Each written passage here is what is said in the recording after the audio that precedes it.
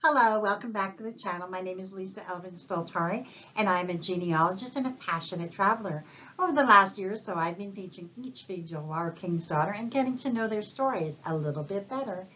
There are over 700 of them, so we've got a long way to go. We're on episode 168 today, so we've come a long way. But before we begin, let me show you ways you can support the channel. The first three keep you in the know. Subscribe, like, and notify. Super easy. The next three are ways to help the channel grow. Coffee, Etsy, and Patreon, all are ways of showing your support. I want to thank the subscribers who have done that, and really means a lot to me. A lot of you actually go on my website and donate there as well. So I appreciate all the love and support that I have been granted. So thank you again.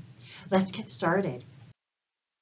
And our fille du roi of this episode is a viewer request, Marguerite Hyardin. And when I looked in my files, there she was, my best friend. This is one of her grandmothers too. So let's get to know Marguerite a little bit better. So Marguerite was born August 30th, 1645 in Paris, France. She was baptized at the parish, or in the parish of Saint Sulpice. Her parents were René Hiardin and Jeanne Serré. She is from Île-de-France, which is part of what Paris is, so that region is called Île-de-France. And then we have the district, or the arrondissement, which is the circle. That's what it actually means. And Paris is laid out in circles, as you can see. She is part of the 6th district. And the present church that is there, Saint Sulpice, it was actually rebuilt in 1646. So the construction began at that time. So I'm wondering if Marguerite was either baptized somewhere else, but this is her parish church, so I wanted to definitely demonstrate it to you. The 6th arrondissement is an arrondissement that is often referred to as Luxembourg because the Senate is there, and we also have the garden, the Senate gardens there, and we also have, it's situated on the rive gauche of the River Seine. So it's a very prestigious place. Very, historically it's been very much cultural and educational. A lot of universities are found in the 6th, and we also have theaters and cultural museums, that sort of thing.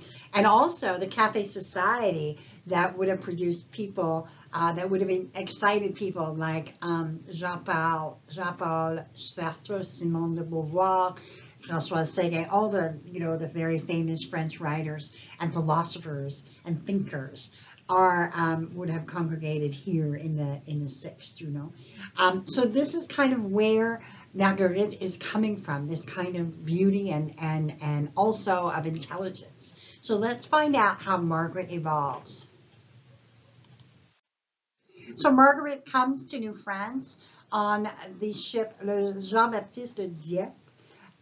She sailed from Dieppe, and so June 18, 1665 is when she landed on the shores. There is no mention of parents or money. In other words, we do not know if her parents were alive, but because there is no mention of a dowry, it bespeaks that it's possible that her parents were impoverished, or that they had passed and she didn't have any dowry, so this was her last chance, if you will. But we don't know the circumstance. But we do know that she arrived here in 1665. The groom that she would select and who selected her his name was Nicolas Verriol née Le Bécasse. He was born in 1637 in Dieppe in the region of Normandy. His parish would be Saint-Jacques, which you can see on the bottom here. His parents are Nicolas Verriol and Perrette Roussel. You can see the shores of Dieppe are, renowned because of the Second World War, but also the church where he would have been baptized, presumably, would date from the 12th century. Very old place. It was first noticed as a fishing village in 1030. It became at one point the #1 port in mid-century France. Another claim to fame was its revered school of cartography, i.e. map making. in the 15th century, and 2 graduates from that school left for the New World and established the first French colony in the New World in 1564, if you can believe it, Fort Caroline, which predates St. Augustine. So they were there.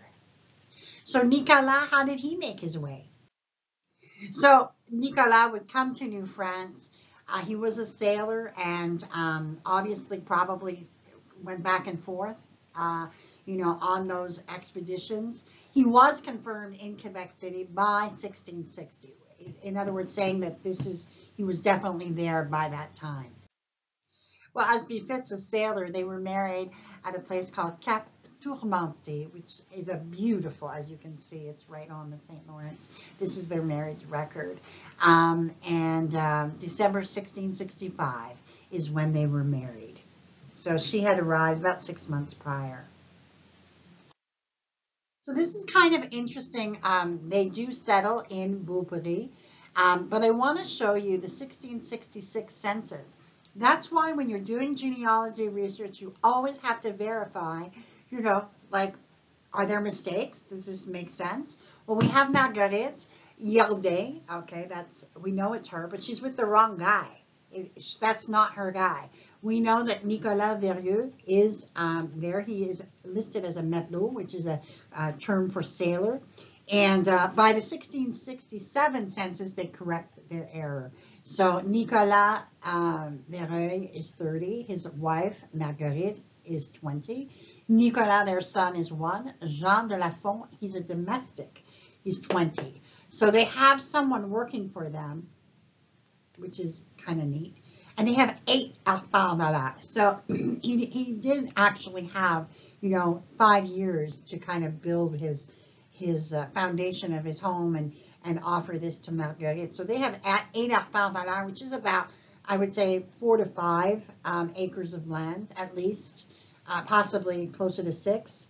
So the area of Beaupré has been inhabited since the beginning of the New France colony.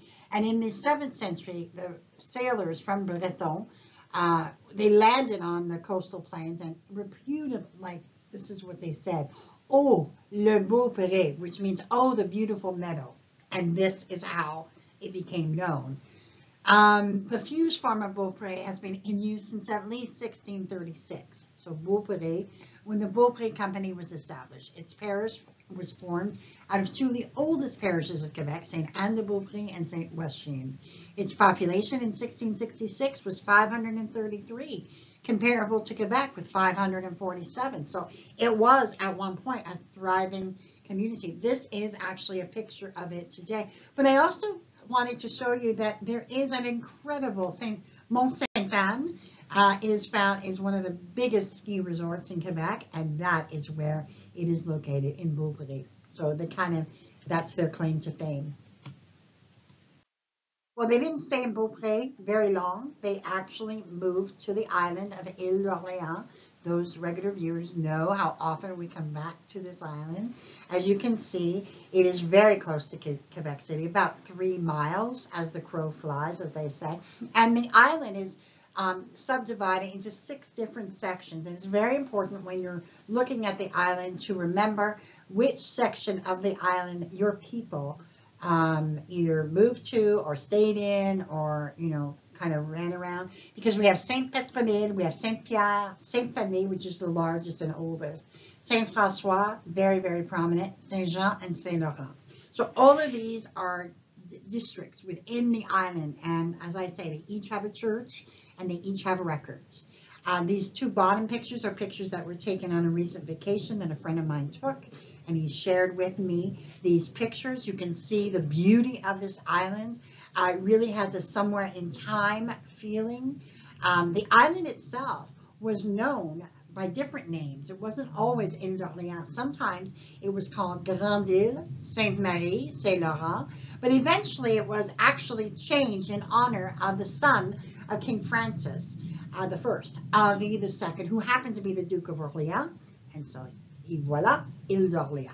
So obviously most people with French Canadian roots can trace their ancestry to at least one person who is a founding family from Île-d'Orléans, because it really is a microcosm of the rest of Quebec, because they started there and then they would gradually grow into different, I have traced families from Île-d'Orléans all the way to California.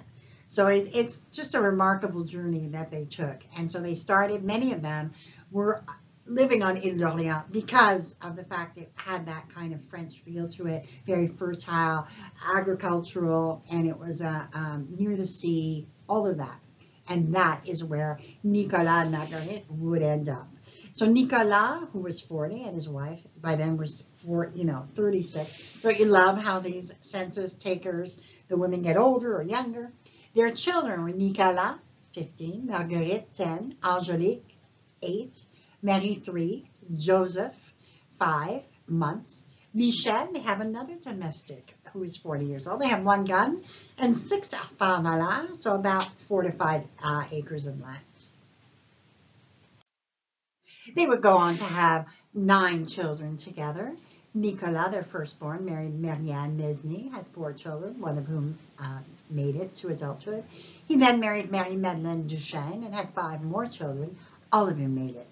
Marie would die at the age of 8 years of age. Marguerite would marry Jacques Baudin and have 8 children, 5 of whom made it. Angélique would marry Claude Pierre Landry and have 13 children, 12 of whom made it. Marie would marry Antoine d'Andurand and have 6 children, all of whom would make it. Joseph would marry Marguerite Bouteau and have 8 children, 5 of whom would make it. Madeleine would marry Pierre Fougère and have 11 children, 7 of whom would make it. René would die in infancy, and Jean-Baptiste would die before the age of 1.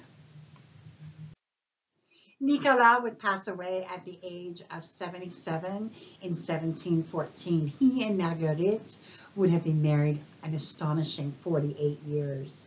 Marguerite herself would pass away 6 years later at the remarkable age of 75. As of 1729, they would have 108 descendants, of which my viewer and my best friend are among them. And here are some of my resources that I use. La Société des Filles du Roi, the Quebec Genealogical Society, Nos Origins. Let me talk to you about Nos Origins this time. It is kind of a collaborative wiki tree approach where people are contributing. I have found the information to be reliable for the most part, and really, really nice the way that they kind of link up the trees. So please have a look at that. If you're just starting out, you may find the answers to some questions that you didn't even know you had. Genealogie Québec, of course, is the ancestry of Quebec genealogy. Migration, another fantastic website. And Facebook, Filles du Roi Descendant Group. Please have a look at that as well. So I've listed the links in the notes, so you can have a look at that. And with that, we end episode 168. I love when these stories, I love when there's drama, but I also love when it's just they get married, they live a life, they build a life, they're together 48 years, they have 108 descendants, and they die, fairly close together. So they had enough time to really build something and really be together. So I'm grateful that Marguerite had that kind of a life. She, obviously had to make sacrifices, obviously lost children, but she and her husband managed to endure and survive to a fairly older age for the people of the time. So we thank her for her sacrifice. We thank her for her contribution. We are grateful that she came to our shores, and we bless her memory. Until I see you on episode 169, au revoir.